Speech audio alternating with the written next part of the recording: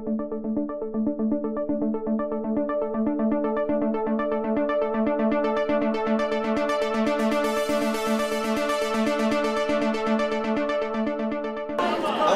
all the wildly attractive people for joining us tonight.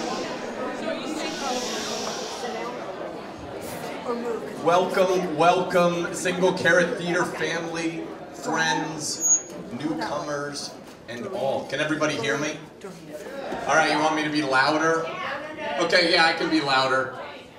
I want to just take a moment and welcome everybody. My name's Elliot Rao, and I'm thrilled and honored and privileged to be up here representing the Single Carrot Theater Ensemble to welcome what a wonderful, wonderful evening and group of gathering of people. So give yourselves a round of applause.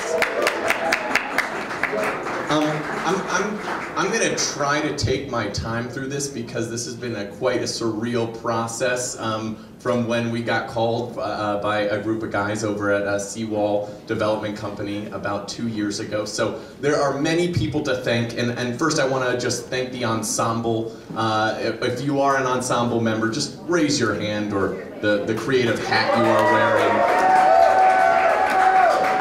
I'd like to also take a moment to thank our board of directors. If you're an amazing board person, raise your hand.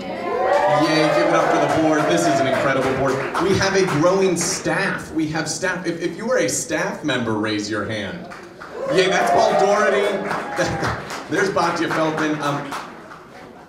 This party wouldn't have happened without our grand opening committee, spearheaded by Karen Stokes. And we had some wonderful, wonderful guidance throughout the whole process by some superstar volunteers. And there are many people volunteering tonight, helping us take coats and park cars and run around. So a big thank you, everybody. This idea started, and we kind of tried to lay it out on the wall over there in the mountains in Boulder, Colorado. And I just want to take a moment to find Buck and Geety. And I want to just thank you guys for being here tonight.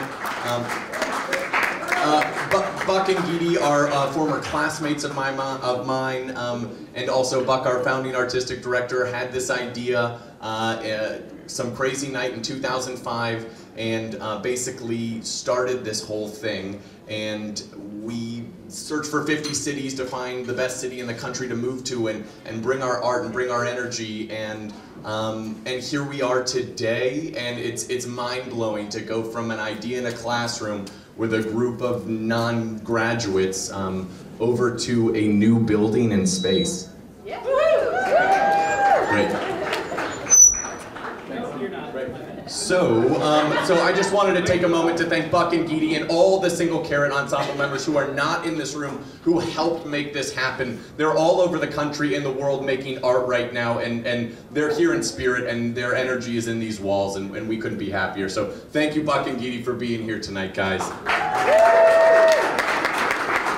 I want to take a moment to thank our generous sponsors, the Johns Hopkins University Homewood Community Partners, were generously supported this entire event. So a big thank you to Johns Hopkins helping make this happen. The team at Hearts and Labor, who is feeding us, and it is really, really good. That's Hannah, Allison, George, Corey, Connor, and Spike. We are thrilled to be next door to people who love red meat and beer as much as I do. And really a big special thanks. I just want to take a moment and recognize Tebow and Evan and all the guys at Seawall who walked us through this process, and they called us and have become friends and mentors and business partners, and it's been quite an honor to be part of this building and this vision that they have. And you know, who picks up the phone and calls a brand new nonprofit arts organization and says, we want you in our business model? And I couldn't have been more happy to get that call and look around, and this is what's happening in Baltimore right now. So and of course this entire process and the Capitol campaign, Donald Mannequin has become an incredible connector, door opener, handshaker, introducer, and Donald's here. I just wanted to thank him personally from the bottom of all of our hearts. He really made this happen and introduced Single Carrot to the wonderful funding community here. And yay, yay. the funding community in Baltimore was a huge reason why a group of artists showed up and said, we want to make our art here, because the State Arts Council, the Baltimore Office Promotion of the Arts, the funding community, you know, sets the standard. So this is why we came, and to have funders come and see the impact, the social, the economic impact that the arts can have is just inspiring, and I think the ripple is happening. And to see, you know, BOPA relaunching the Creative Art Project, and so operating grants, it's all happening right now, and it's pretty fun to be in the midst of this momentum. And there are some amazing elected officials here. I would like to just acknowledge and thank, of course, Madam Mayor Stephanie Rawlings-Blake for joining us. Thank you, Madam Mayor, for being here. I want to thank City Council President Jack Young for joining us. The lovely Mary Washington of the 43rd State District Delegate. We've got my neighbor and my district Councilman Carl Stokes in the house. And of course, the lovely Mary Pat Clark, who just shows up at our door and asks us questions. And so we love it. We're thrilled to have you here as our guests and to join in this celebration. And of course, there's only one other person I need to thank, and that's my mom. So thank you, Mom. Without further ado, I'm going to introduce a longtime patron and supporter, Miss Doreen Bolger, and she's going to tell us a little bit shortly about her first Single Carrot theater experience. Thank you all so much for listening and for all those thank yous.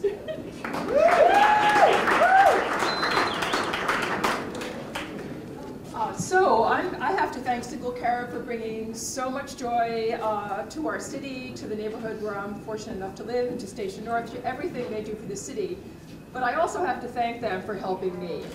So, okay, in 2008, I decided to have an adventure, I think. So in 2008, that would be 6 years ago, I was 59 years old, and I thought, well, I'm a woman alone, and I'm not going to be intimidated. I am just going to go out on my own some places. All right, sister. And then it was like, well, where will I go? A woman alone. And somehow I found out about Single Carrot, and it might have been the quote about Paul Cézanne and, you know, the revolution and everything. Paul Cézanne is one of my favorite artists. So I decide I'm going down there. So I drive down to Station North, to North Avenue, and enter the load of fun, and I am an hour, 15 minutes, an hour and a half ahead, and I try to buy a ticket. They're sold out.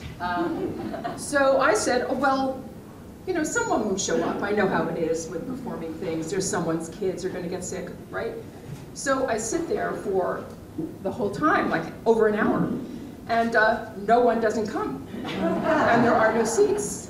And eventually, the Carrots decide, well, this woman has waited for an hour, we'll just put an extra seat and let her stay.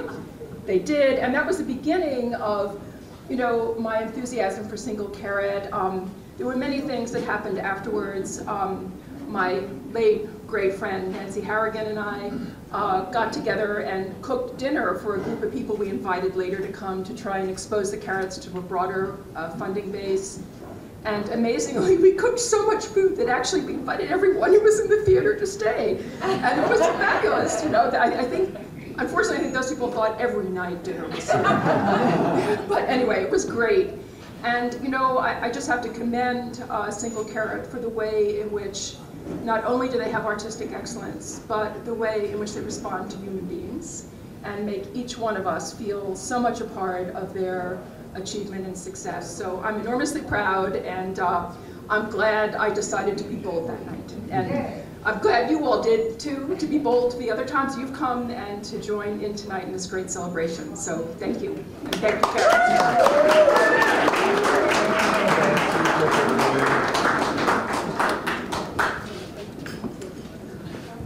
Welcome, everybody. My name is Karen Stokes. I am proud and privileged to be the board president of Single Carrot Theater. And on behalf of the board of directors, I would like to thank you all so much for being with us tonight. This is just a remarkable evening, and we so appreciate you joining us on this amazing journey. Like Elliot, I'd like to give some special thanks to our elected officials, Jack Young is here, and Mary Washington, and Mary Pat and Carl, and you are really part of our community. It is just remarkable that we've had the kind of both political, philanthropic support that Baltimore has just opened its arms up for this theater company, which is just terrific. In the room are some of our loyal friends and donors from the very beginning. Thank you, thank you, thank you. Our colleagues from the other theaters, it has just been such a collegial experience as well. Thank you, all the artists, artistic directors who are here. We affectionately always think of both Fred Lazarus, the president of MICA, and Doreen as being kind of the godmothers and godfather of this company. And Elliot's already mentioned our sponsors that are here tonight, so thank you. I'd like to introduce our mayor, who's going to have a few words of welcome first as well. The mayor is a tremendous supporter of the arts.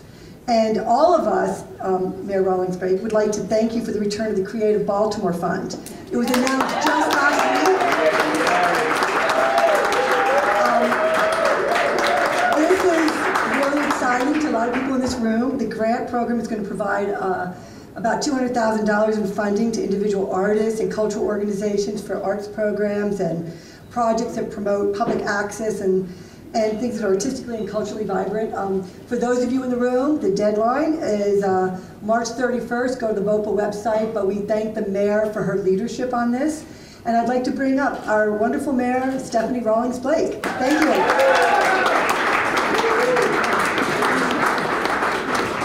Thank you, Karen. I think you get the prize for the most creatively placed carrot for the evening.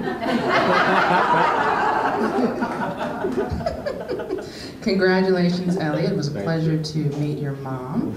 I want to thank Doreen for being such a fabulous supporter of the arts and really helping to light a spark in this community. So I'm very grateful for all that you've meant for Baltimore. I want to thank Bill Gilmore, Bopa, who has the best tie on. There you are. Of the night.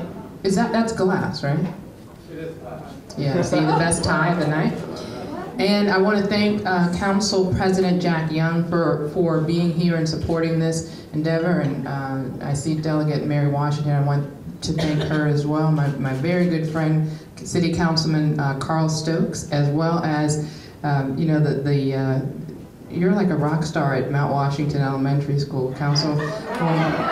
She's the bubby of Mount Washington Elementary School.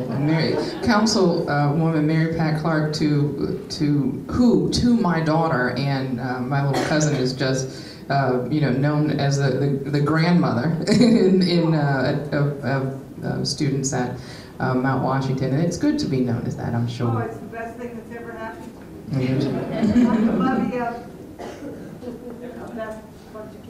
Yes, you're blessed. Very, very blessed. So, I'm trying to make sure I'm going to get through all of my acknowledgments, and if I don't, I want each and every one of you to blame whoever made the rum punch. I want to thank the support of Bob Embry. I want to also thank Johns Hopkins for their partnership. Andy, thank you for being here and supporting this. I see the Seawall Development. Thank you very much, Tebow, Evan. Parts and Labor Restaurant. I loved getting that preview. I'm a big, if someone told me I couldn't eat cheese or cured meat ever again, I don't know what I would do. Probably jump off the top of the Bromo Seltzer. If I could get the key, I would.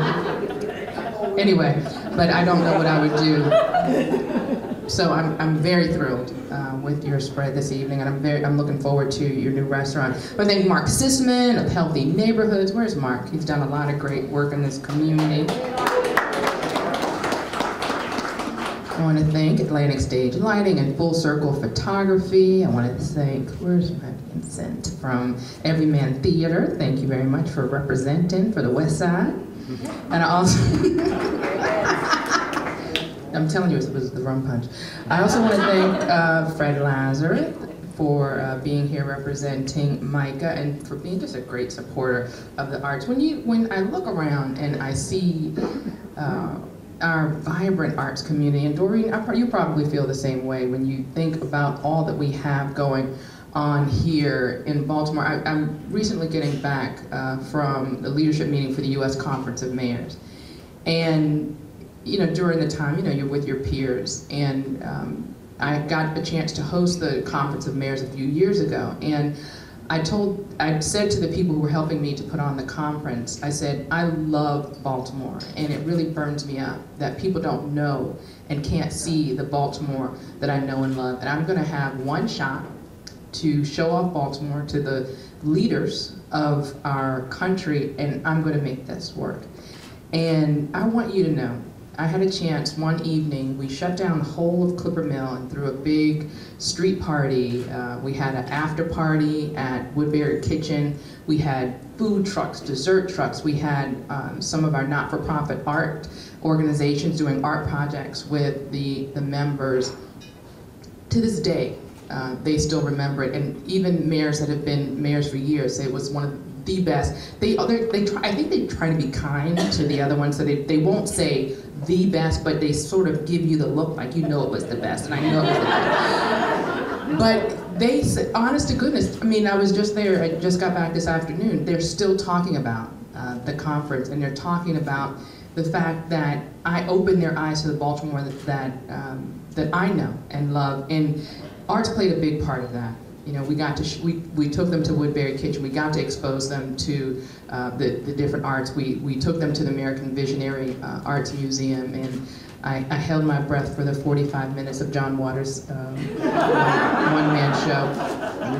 But it shined a light for me on all that's special in Baltimore. And when you think about your story, Elliot, a student from Colorado, and in Colorado, that is trying to change the world with art. You couldn't have picked a better place to land, because Baltimore is a place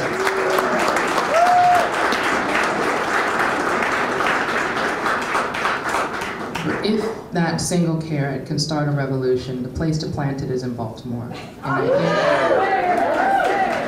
And I am so proud of the work that the arts community is doing to revitalize and just to breathe life, new life, into so many areas of our city. So I'm very excited to announce here a few days ago with the students on the Steel Drum Band, the Arts Grant, the Creative Baltimore Fund, and I'm looking forward to doing so much more with each and every one of you. So thank you, thank you, thank you for supporting Baltimore's arts community, and thank you and congratulations to Single Carrot Theater. Thank you.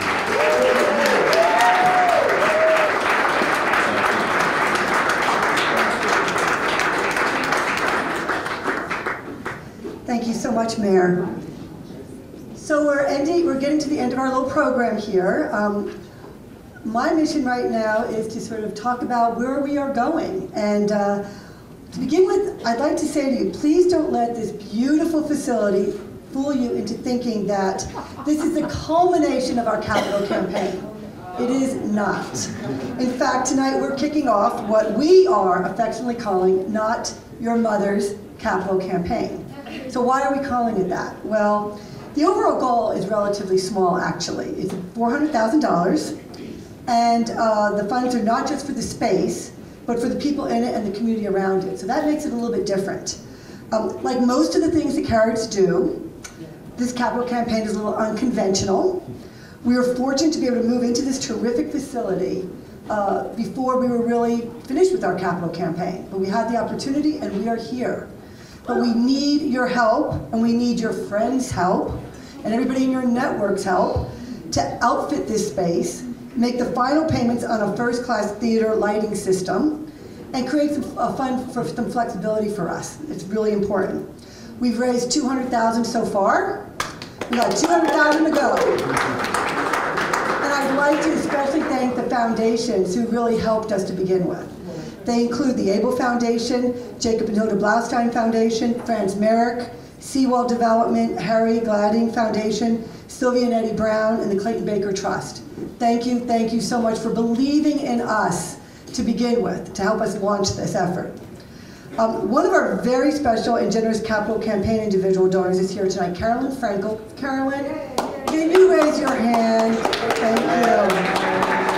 Carolyn has just been a superstar individual donor with us. And she has actually made a special donation challenge for tonight, for our opening weekend, which I'd like to announce tonight. She's going to match up to $5,000 for every gift we get in from individuals, non-foundations, from sources. I already know, I had one person say to me they're going to buy a brick right here. You see these names? $100 for a brick. You can do that, right? You can do that. Yeah. $500 for your name on this step. Somebody in here can do that, right? And that chair over there, probably, maybe we'll get another chair at some point, but right now, that chair is $1,000. If you want your name on a chair, we've got plenty of chairs for you. So anything you can do, we would just so appreciate. So thank you so much, Carolyn. The pledge cards are over here. We have naming opportunities. There's a little chart right there. Casey's here somewhere. If you want to make a pledge tonight, please, this way Carolyn can give us $5,000 extra, so we would love that. We are now going to move towards the end of our program. Elliot, close us out. All right, thank you, Karen. Hey, thank everybody. Thank you so much for being here. We're gonna we've been working on this for some time, and since we have a new building, we said, you know what, this is our one shot. We're gonna do a ribbon cutting. So I'm gonna invite all the ensemble, all the staff, all the fellows, all the board members to gather over by the theater door. If somebody can find a pair of scissors and bring it with them, we've got them. Thumbs up. We're gonna gather over there. This is, Mom, this is the photo opportunity I was talking about. All right.